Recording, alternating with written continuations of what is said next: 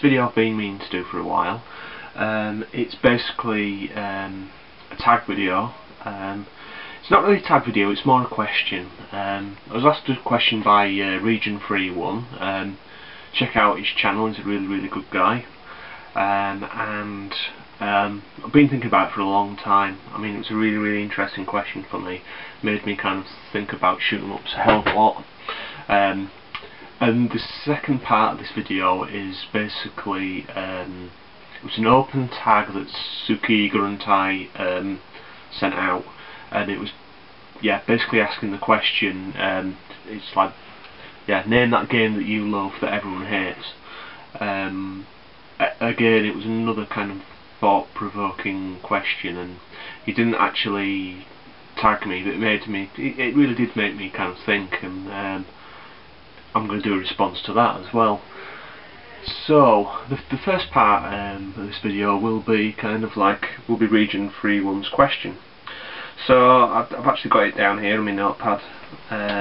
My question is, could you do a video on the lack of horizontal shooters on the 360?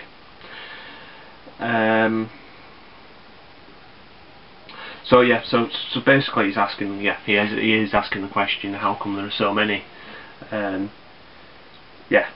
There are so many vertical shooters, I suppose, on the 360 rather than horizontal. As I say, I've thought about this question kind of really long and hard, and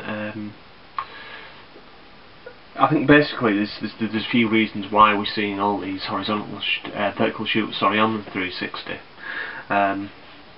One, I suspect it's history.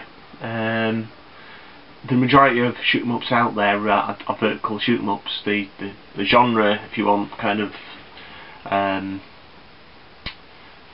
evolved from stuff like Space Invaders.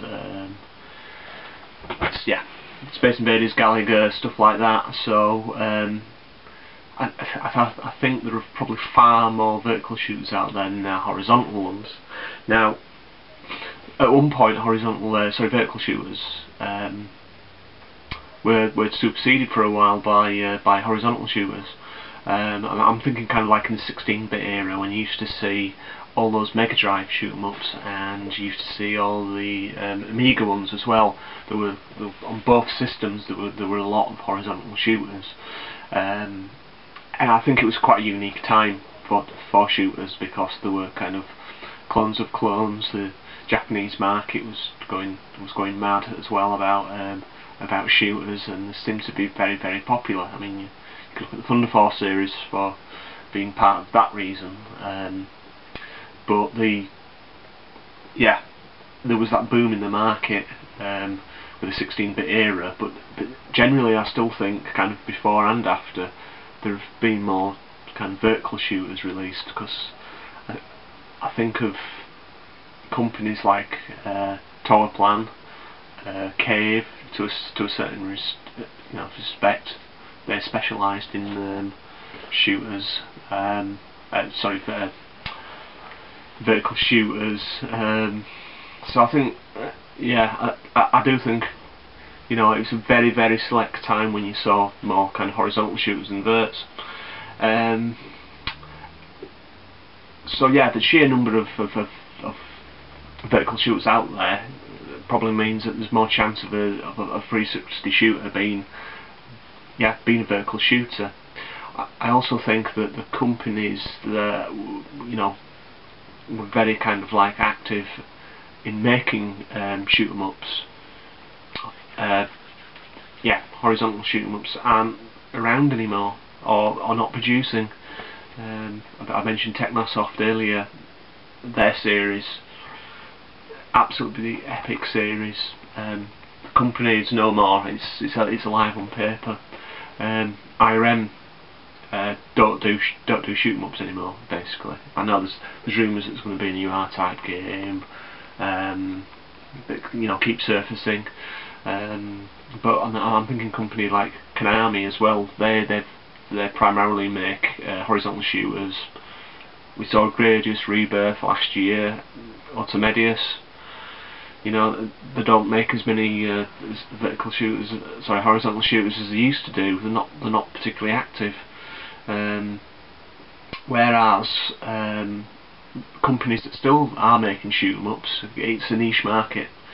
On the 360 are, you know, companies like Milestone, Cave. Their back catalogue is primarily vertical shooters. So I mean that's a huge reason why we're not seeing them on the 360, to be honest. It's interesting. On Xbox Live, you do see quite a few, you know,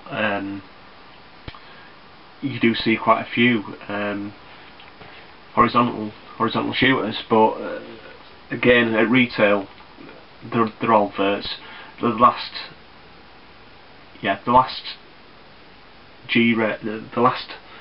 standard shoot 'em up that G-Rev released was it was a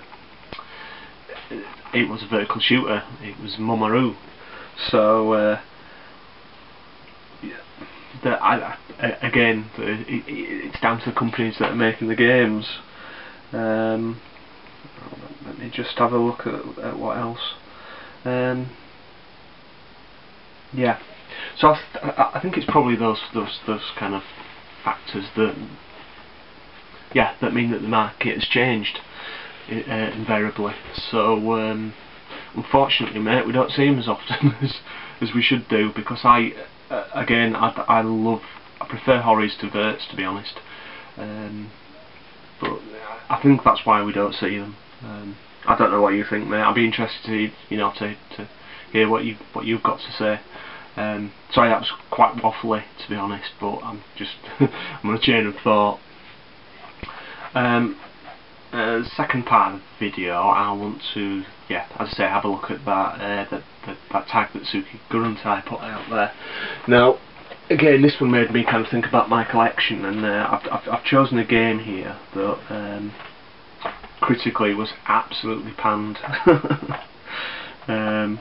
I'll show you it. It's there we go. Altered Beast, Guardian of Realms. Really not a fan of the original Altered Beast, and I picked this one up because it was very cheap. It's a US copy. But I really I've enjoyed playing this. It's good. I mean, in Soukyugurentai's original tag, he picked Actraiser 2, and I can see what he's saying in that game. Again, critically didn't do very well, hard as old boots, but it's a good game. I mean, I think it got panned for kind of not getting rid of the god aspects of the game and just making it into like a scrolling fighting game. With this, you know, there's loads and loads of different animals to transform into. They kind of expanded everything that was kind of lacking in the original. I mean, to be honest, it's fairly formulaic. Your character's got different special moves, but fundamentally those levels are the same, and the enemies are kind of like, they use that old trick of kind of like having the same enemies but with different colours, but they're harder apparently. But I mean, it's got RPG elements in it, where, you know, you come to like doors when you actually choose your levels, and, you know, it's branching almost.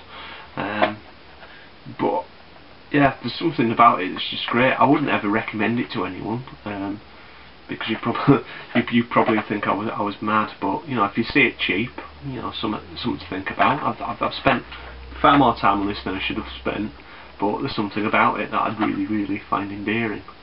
So yeah, that's my choice, there, mate. Yeah, I don't know if you've ever played it. Tell us what you think. But yeah, that's the end of this video. And I will I'll see you all later. Goodbye.